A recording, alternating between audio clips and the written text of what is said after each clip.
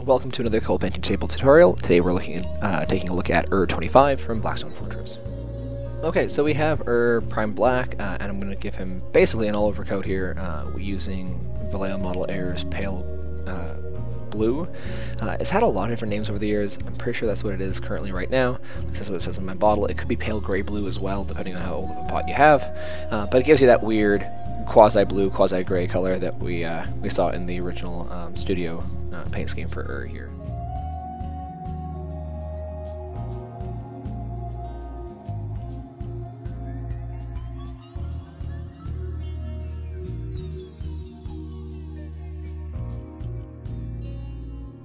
Our first highlight is using Vallejo model color Verdigris. Now, it's not really a paint, it's more of an effect paint, if you think like the GW's, like Blood for the Blood God, Nilak Oxide and such. But it's just like a step brighter. It looks really white underneath the light here. It's not that bright.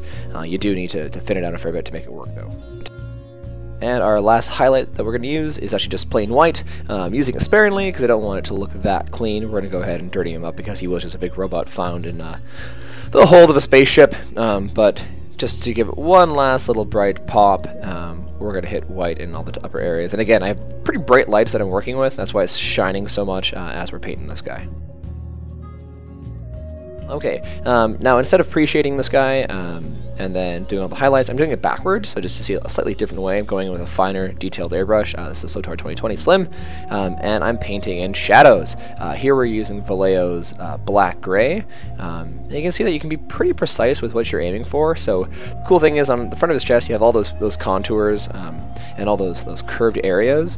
So we're just hitting underneath all of those sections to add on depths of shade.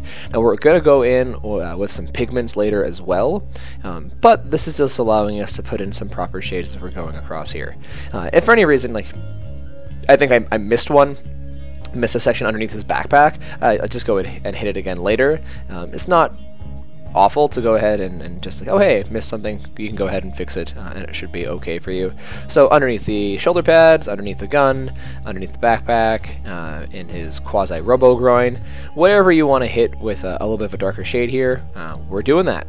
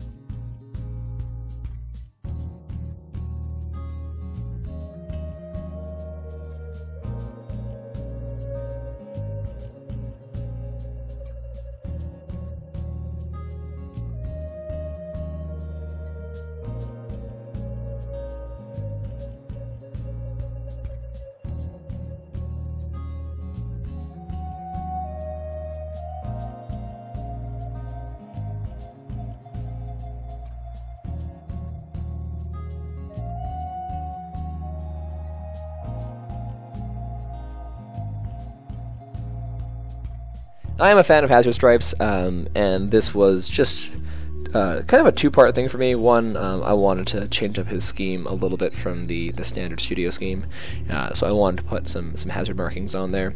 And number two, it also reminded me how terrible I am at drawing straight lines with the paintbrush. So right now we're just hitting his front casing, I'm assuming that's where his engine is, with the Sol Yellow from Scale 75. We're also going to do his gauntlet, which is orange in the studio schemes. We're going to do that in yellow here because I like that as a spot color. And then we'll also do the guard around the minigun in the Sol Yellow as well. So we'll take a couple coats because yellow is super translucent, even over top of something as bright white like our base colors here. We'll just take our time and get it done right. I try to stay away from shading yellows with oranges, unless I need something to actually be orange and then it turns into a highlight. So here we're going to shade all the yellow areas that we hit. We also did a piece of the backpack in yellow as well, with Reichland Flesh Shade. Yellows shade to browns, they don't shade to oranges, unless you're trying to go for something that's an orange color, not a yellow color. So just be aware of that if you're trying to figure out how you should be shading things.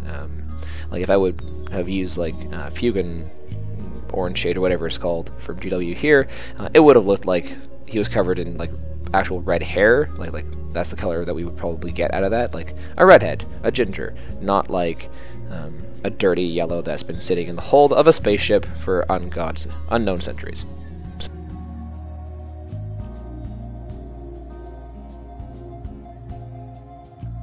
And here we can go back into it, start to reclaim that area with Scale 75 Sol Yellow. Don't just hit everywhere with it. Here you can see me trying to layer along the middle and then like the top edge of it. That's where I'm concentrating my paint. I want that dirtier section to be in the middle of the areas that we just shaded, essentially. So let the yellow dry, nice and thin, and then keep going around piece by piece. As it thins, concentrate on the areas that you want to be more of a concentrated yellow. I realized I say concentrated twice there, but as in like you want that thicker layer to cover up the shaded areas so that we can get a nice solid yellow color.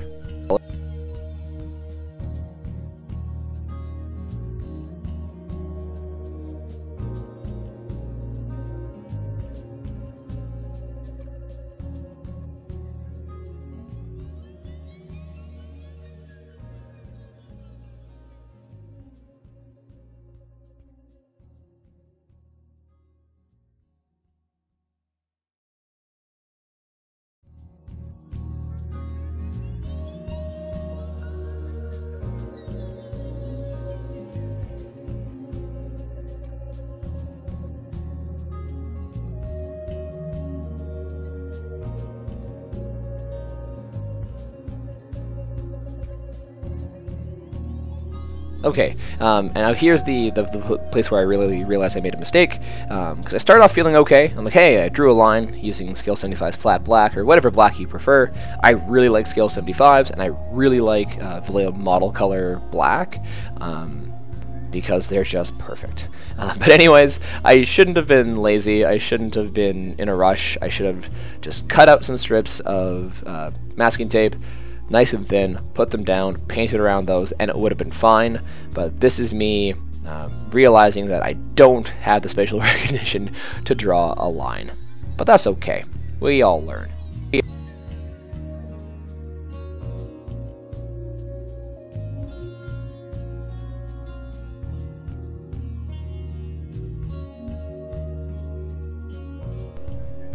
Right on. With the hazard striping done, it's time to start putting in all the other colors that are on this guy, which is mostly metal. So we're going to use Scale 75's black metal to hit all the joints, the gears, anything that should be a metallic will be this color.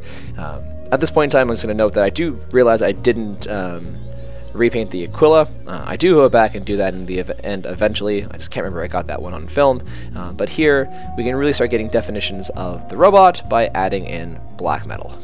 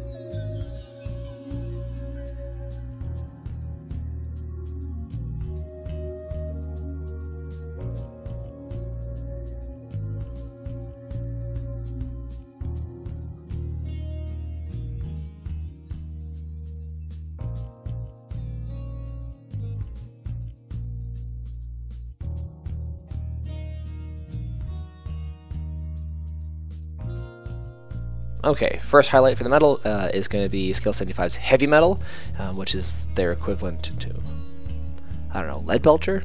Maybe? I think that's the color. Can't remember off the top of my head for the GW stuff. But we're just focusing on the top parts of everything here. Think about where the light should be hitting. So it's cool with the magazine banner tube. You can really change the way that's going to look depending on where the light's hitting. Top of the knuckles, the power claw. Top of all the weird circle things that are going along all across him. His little light fixtures on his shoulders, etc.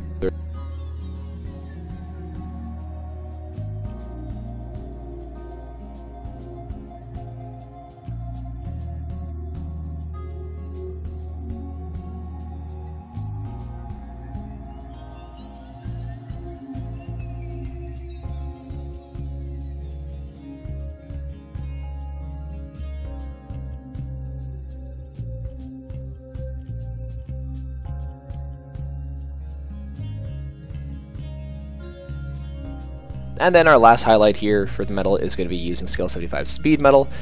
It's pretty bright, guys. I would equate this to like a very, very bright silver. Mithril silver was the last silver I used from GW paints, if you're trying to think that long ago. I think Stormhost silver would be an equivalent nowadays, but I'm not off the top of my head. I'm not totally sure. But we can be really specific on where we want our highlights here to be. So taking a look at that, like the top rim here, that little edge, maybe a couple of the top pieces of the magazine feed. That's what I'm thinking of. That's the word.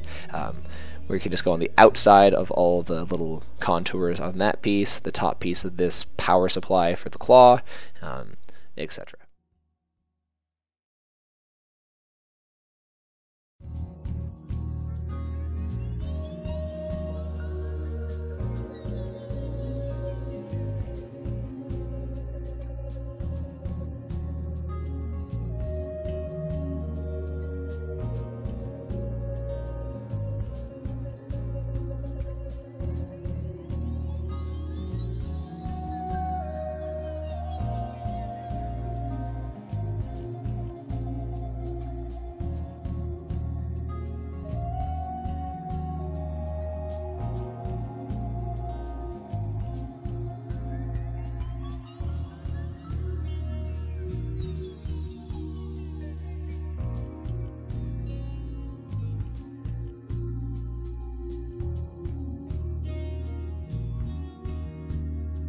Okay, two things here. I hit all the metal areas with non-oil gloss. I didn't get film of it, but that's okay. But more importantly, here we put a little dish with some water in it and some of the secret weapon Dark Earth pigment. Come on, get back in the frame. There we go. And we're hitting any areas that we think that dirt would have collected with this wash. Now, if you've never used pigments, they're super fun because they dry, and then you can still move them around afterwards. They're like oil paints, but you don't have to worry about using like white spears to move them around afterwards. They do give a little bit of a chalky effect because they are literally just pigments that you would have in a paint without the matte medium that the pigments would be sitting in. So if you really want to make your own paint, you could just put in this pigment, matte medium water, you literally get paint at that point. But we're drawing it all along here.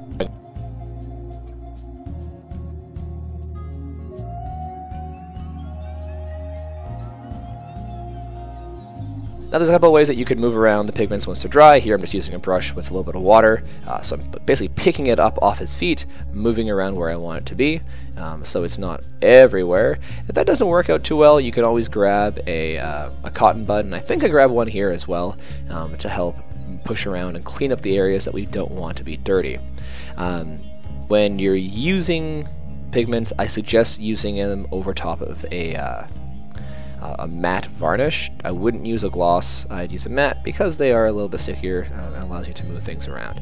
So you can see that we're getting a nice good dirt effect, good gram effects going across him, and as it dries, it'll become a little bit more pale. And there we go, there's me with the cotton bud. Can just move a little bit faster.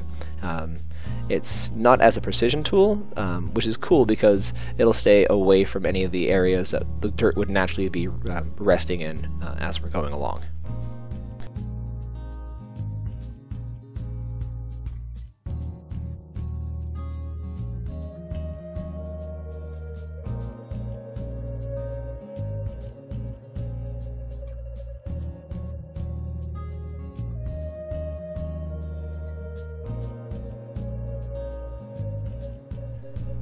it's all dry, I hit in with a matte varnish, and here I'm just going to go in with Vallejo's light red and hit both the visor as well as the headlight and shoulder lights that he has along here. I do realize that I missed that shoulder light, and that's okay.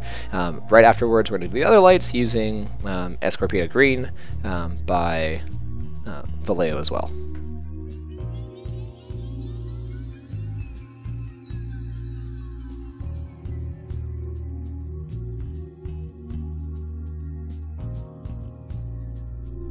To brighten up his headlight, or his belly button light, we're going to use Soul Yellow, just focusing on the middle of the light itself, feathering it out so you can see me put on the paint, and now I'm just going to try to feather out it along the edges of that placement.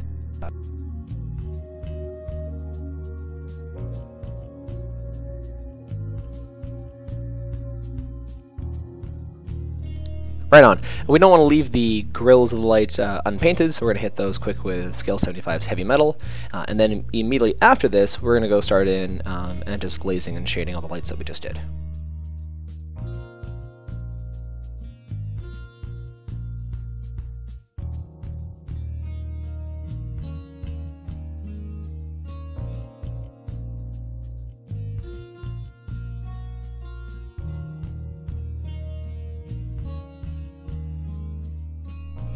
So the green lights are hidden with hit here with Beal-Tan Green, and then the reds will be done with the bloodletter glaze that's done by GW.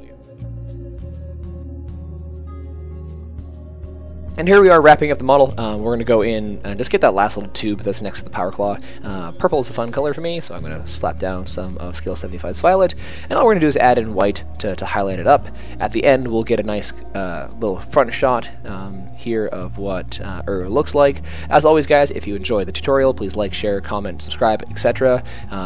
We're getting closer and closer and closer to the end of the Blackstone Fortress stuff.